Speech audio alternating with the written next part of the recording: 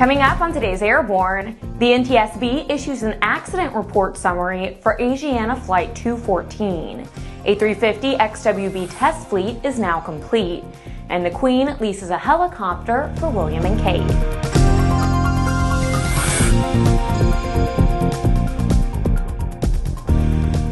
Welcome to Airborne on Aero-TV. I'm Ashley Hale. This report summary is only a synopsis of the NTSB findings on the crash of Asiana Flight 214 while executing a visual approach to San Francisco International Airport on June 16, 2013.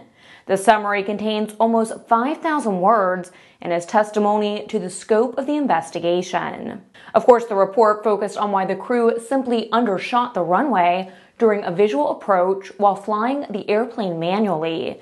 Numerous areas of Asiana's crew training, operational procedures, flight publications, and other aspects of flight crew coordinations were examined and brought into question. However, the design of the avionics and auto flight system and other areas of the Boeing 777-200ER were also investigated. Because this was a survivable accident, the NTSB also delved into the emergency procedures and emergency responses provided by airport personnel. The report clearly shows that multiple causes for the accident were in play and provides an important insight as to how a combination of actions and inactions led to this tragic accident.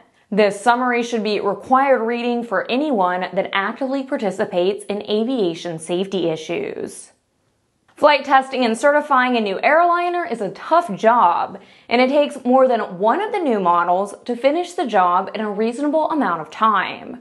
For certification of the new Airbus A350 XWB, the fifth test airplane has now joined in the certification process.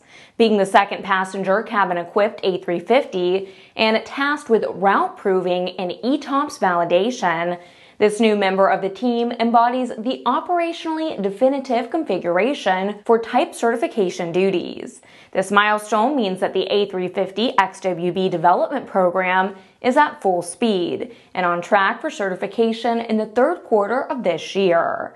As of the end of last week, the A350 XWB program had already achieved more than 2,000 flight test hours in around 500 flights, which average around 80 flight hours per aircraft per month. You're watching Airborne. We'll be back after these messages with more news and our feature of the day.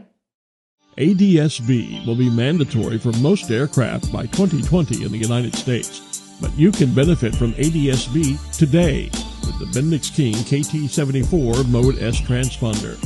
The KT-74 meets the global mandates for ADS-B out when attached to a suitable WAAS GPS. Finally, the extraordinary story of the world-changing X-Prize space competition is being told and illustrated with hundreds of insider photos in Jim Campbell's colorful new book, Beyond the Blue. Journey with Jim as he flies formation with spaceships, plays in zero gravity, prepares rocket racers, and documents the amazing first decade of the personal space race. Available this summer.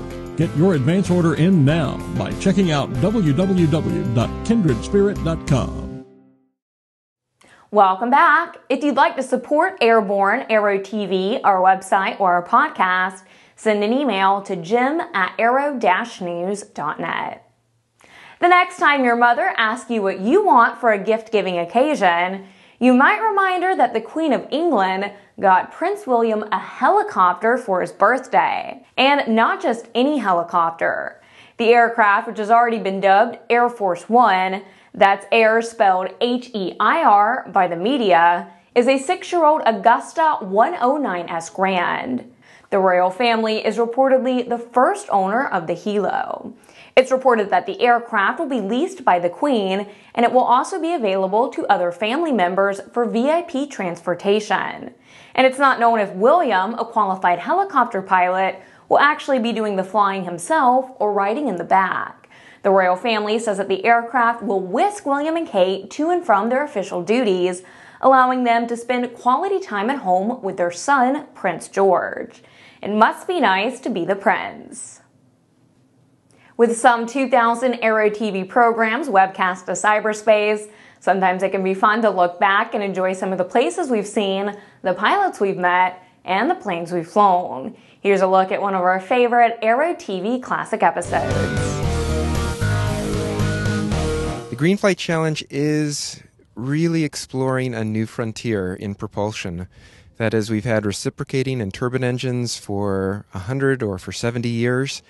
What we're doing is exploring the ability of electric propulsion to dramatically improve efficiency, decrease noise, reduce operating costs, and generally make aircraft much more reliable and safe.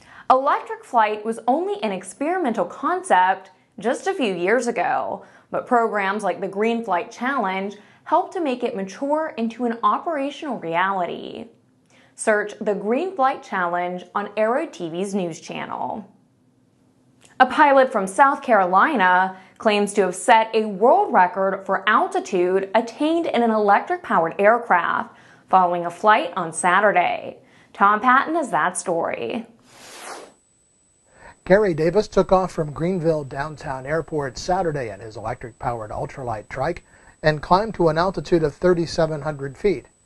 He said it was the first attempt of its kind in an electric aircraft. According to WNCN-TV, Davis, who's been a pilot for 39 years, has been flying gas-powered ultralights for 34 of those years. He said he switched over to electric about 2 years ago, and he can now make the same flight using 30 cents worth of energy that would have cost him about $6 in gas. Davis has submitted his flight to the Fédération Aéronautique Internationale, which must certify the record before it becomes official. For Airborne, I'm Tom Patton.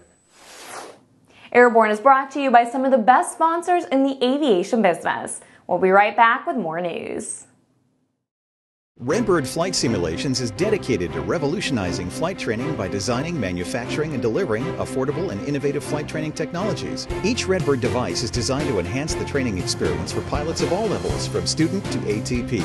Redbird is quickly becoming the industry standard for flight training. Since Redbird introduced its revolutionary FMX in 2007, colleges, universities, and flight training operations around the world have integrated Redbird products into their curriculum. It's time to discover what Redbird can do for you. Join the migration. Welcome back.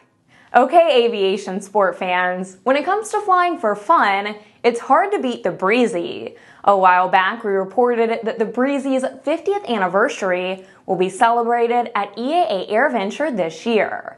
Now we have some more details regarding the activities.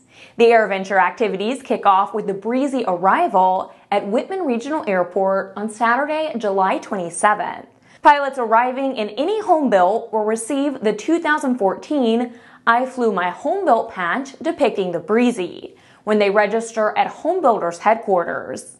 Events are scheduled Tuesday, July 29th through Thursday, July 31st. The action then picks up again on Saturday, August 2nd.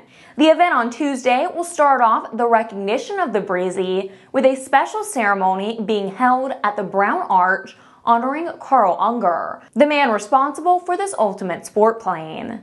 The other days will include static and flight demonstrations. You can get full details of the schedule on the EAA website at www.eaa.org.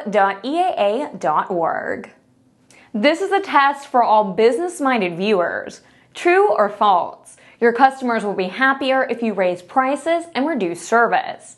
If you answered true, the wrong answer, you probably work for the TSA. Congress agreed to raise the TSA fees during budget negotiations in December, where the fee was $2.50 for a nonstop flight and $5 for a trip with a layover. The new fees are a flat rate of $5.60 per boarding. So if you change plans, you pay each time you walk down the jetway. But wait, it gets even better. If you have a flight with a layover of more than 4 hours, the agency says that should cost you an additional $5.60. It's reported that the TSA is presenting new definitions of what constitutes a round-trip flight and what constitutes a layover. The agency says it has submitted an interim final rule in the Federal Register to restructure the security fees. Well, that's our program. Remember to get comprehensive, real-time, 24/7 coverage of the latest aviation and aerospace stories at aero-news.net. Please remember, Airborne is streamed 3 times a week and is always online. Join us every Monday, Wednesday, and Friday for a new edition of Airborne. I'm Ashley Hale. Thanks for watching.